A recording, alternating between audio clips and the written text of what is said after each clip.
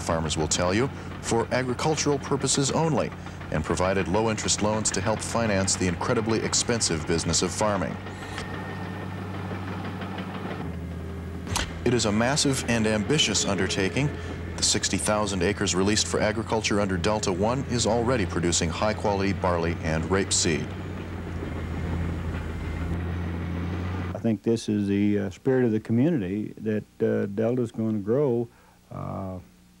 One of the reasons for the Ag Project being here, to starting off in this particular part of the state, was the fact that Delta Junction, the folks in the community in the Delta Junction area, along with some of the Salch area, of course, and the Salch a Big Delta land use plan, which the state suggested that each community do, but Delta did it.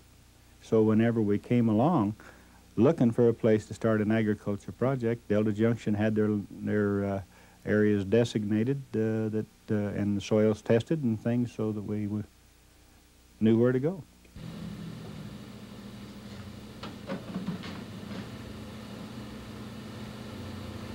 All this activity has brought other businesses to the area to support the farmers. As the crops grow, so do related economic activities. I'm Gene Carlson, and I work for Craig Taylor Equipment Company. We're the John Deere dealership in Alaska. And the story here in Delta Junction primarily was set up to cater to the agricultural industry here. Well, we've got a real diverse group of people that are trying to farm here right now, as I indicated before. Some of them are very young people trying to get they have farming at heart. They've been raised on farms. And in Delta One, it was a one-shot thing. A once-in-a-lifetime opportunity to get a big parcel of land at a reasonable, under reasonable conditions. Not that anything is given to them. It's all payback. They don't give these people anything. And yeah, they're a hardy group to just tackle it. So we have the young, the old, and everything in between. And but they're all farmers. And I don't know if they have to be any hardier than any farmers anywhere else, because, like I said, a farmer is a farmer, and he goes through some pretty rough times, and doesn't roll over and die. The Shanks, father, mother, daughter, and son, are one of the farm families who believe their dairy farm will one day be part of a large, stable economic base of agriculture for Delta and the state. My name is Neal Shank. We've been here in Delta Junction for 3 years. We've been in Alaska for 12. And I was raised on a dairy farm in Michigan. My wife is from Marshfield, Wisconsin. And I've always wanted a dairy, but we had this one problem. We were in love with Alaska. And opportunities about 3 years ago well, I come up when they first started the clearing in the Delta Project here. I had a friend who was clearing out there, and I wasn't doing anything in the winter because I was a carpenter and I built houses, so I come up to help Kurt one winter. And my first impression of Delta was, who the devil would want to live here? You know? And I had always felt that way about interior Alaska. It's too cold. Nobody wants to live there. And as they begin to clear in the project and get some of that land open up where I could see what it was, I decided that there was a lot of potential here. And so there was a state lottery come along in, I believe this was 79, this piece come up. Or maybe it was 80. No, I think it was 79. Anyway, we had friends try file for a piece of land, file for a piece of land. We don't want a piece of land. We don't want to live in Delta. So finally, the last day we could file, we decided to go in because, well, we're always going to stay in Alaska anyway. So we went in and filed, and so that's how we came. And then we had this piece of land, and we really didn't have any plans for it. We made arrangements to have it cleared, but we really didn't know what we were going to do with it. I wanted a farm, but the capital investment is just astronomical, you know, and we didn't know if we really wanted to do that. And the way things worked out that summer, we filed a financial plan to put in a dairy, and they approved it. And so a year ago, last September, we poured the concrete for the barn.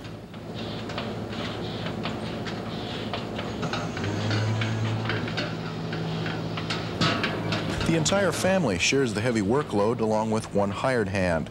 If you ask both parents and children of the farm families, they'll tell you all the work is good for them. For one thing, it keeps the kids out of trouble. They say that's because they don't have time to go looking for trouble after chores. There is no time to work out. Our day starts at 4:30 in the morning, and usually we get to the house about 7:30 in the evening. So there is no time for anything else. As far as the family goes, this is our second year on the farm, and we have taken anywhere from $700 to $1,200 a month to live on, and that's pretty tight. You couldn't pry us out of Delta. I have been all over the western U.S., and this is home. I wouldn't go anywhere else, and I'm serious about that. We like it. We really like it. For instance, the first summer we spent here, we had been in Alaska almost 10 years. It was the first summer the whole family ever had a suntan. I didn't realize they had summer in Alaska, you know. We'd lived in the Anchorage area and down on the Kenai, and there's just cooler temperatures. We love it here, and the people are great. You couldn't find a nicer bunch of people.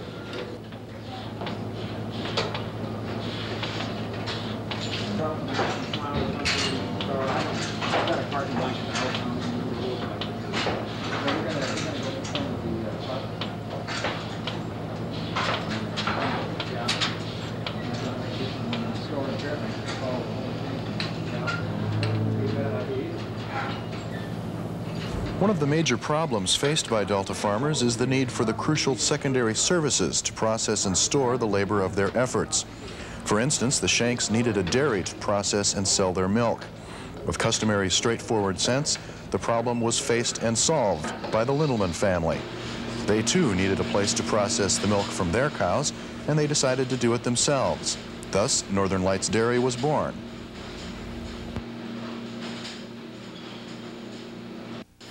I work out at Fort Greely myself, and we put in 40 hours out there a week. And my wife used to work at the co-op. Now she's devoting full time to here now, and hopefully someday I can do the same.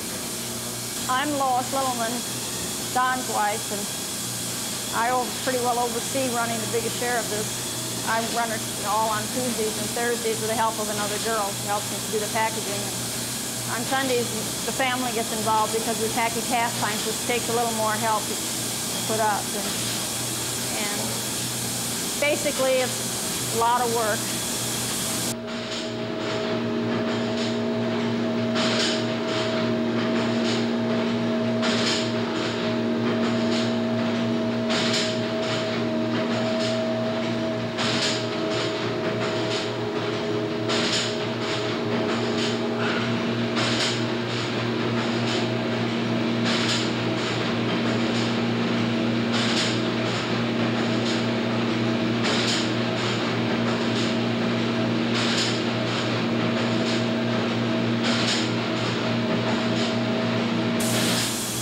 Probably package, probably about 1,400 gallons. Biggest share of it up in 6-gallon dispenser boxes that go to the schools and the restaurants, and a lot of it goes to Prudhoe Bay.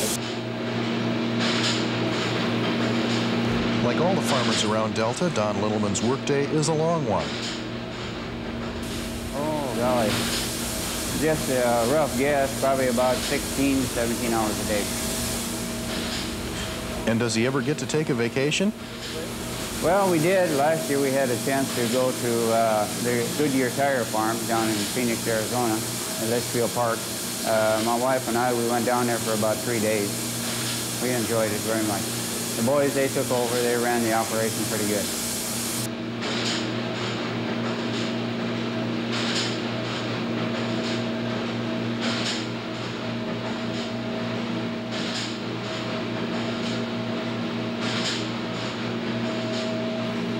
There's a no-nonsense, let's-get-it-done attitude about all these adventuresome farmers in Delta. They firmly believe it is a matter of when and not if agriculture will be the primary economic activity in the interior. And they may be right. You can buy Northern Lights dairy products at the stores in Fairbanks.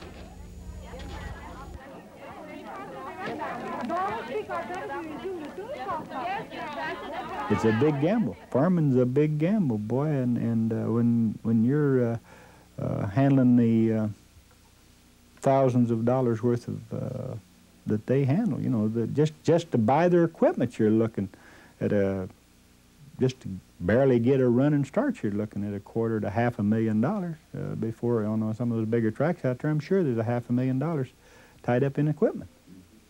That's before you put a grain in the ground. Shortly after this program was taped, a fire destroyed the Lintelman processing plant. However, they were insured and planned to rebuild immediately. Luckily, no one was injured.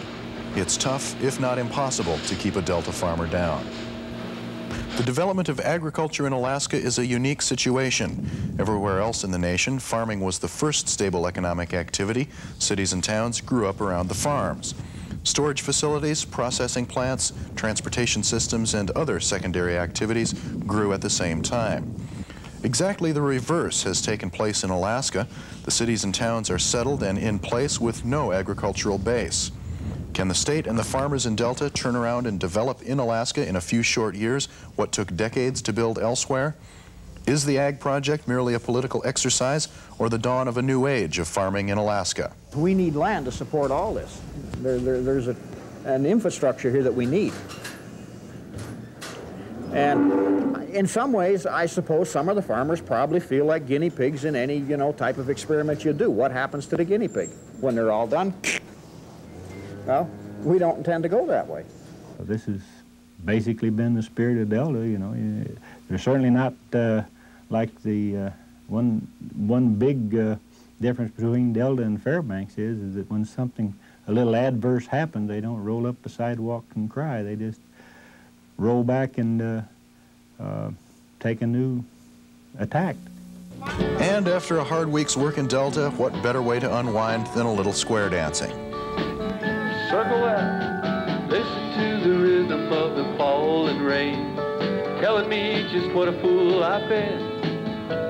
Left Alamanger corner, lady do-si-do, man star left around and then. You turn through at home and then you go left Alabama, swing your road and promenade. Rain in her heart, let the love in her start to grow. Head you promenade and travel halfway round, side you do the right and left through, square through four hands, around the ring you go, do-si-do and do it, A-chain four. Pray won't you tell her that I love her so, swing your girl and promenade. Rain in her heart, let the love in her start to grow. Side you promenade and travel halfway round, head you to the right and left through, square through four hands, around the ring you go, do-si-do and do it, A-chain four. Baby, won't you tell her that I love her so, swing your girl and promenade. Rain in her heart, let the love in her start to grow. Circle left. The only girl I care about is gone away, looking for a brand new start. A Alamanger corner, lady do-si-do, man star left around and then. You turn through at home and then you go left Alabama, swing your own and promenade. Rain in her heart, let the love in her start to grow. Very good.